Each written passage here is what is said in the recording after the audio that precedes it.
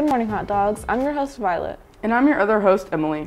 Dance team, Manchester University, and more in today's news. Now to the pledge. Please stand.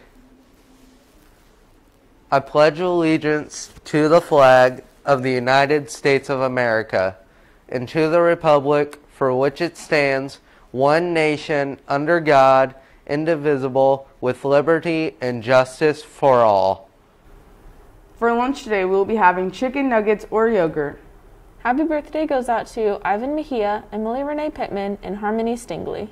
There will be a call-out meeting for the dance team Wednesday, November 4th, after school in room 107 for people who are interested in auditioning for the dance team this year. See Mrs. Bacon if you have any questions.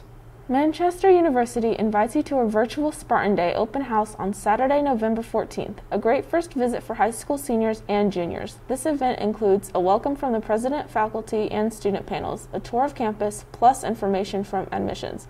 Register at visitmanchester.edu. Today for Kindness Week is Team Kindness, so make sure you're representing your favorite team. Tomorrow we are super kind, so dress up like a superhero. All senior girls, there will be a call-out/information meeting for the Distinguished Young Women of Clinton County Scholarship Program, Sunday, November 1st of 2020. If you are interested, stop by Student Services for the information sheet, not the front office. The event will take place at the Frankfurt J.C. Cabin, which is south of the Clinton County Humane Society. That's all for today, everyone. Remember to like, subscribe, and check us out again tomorrow.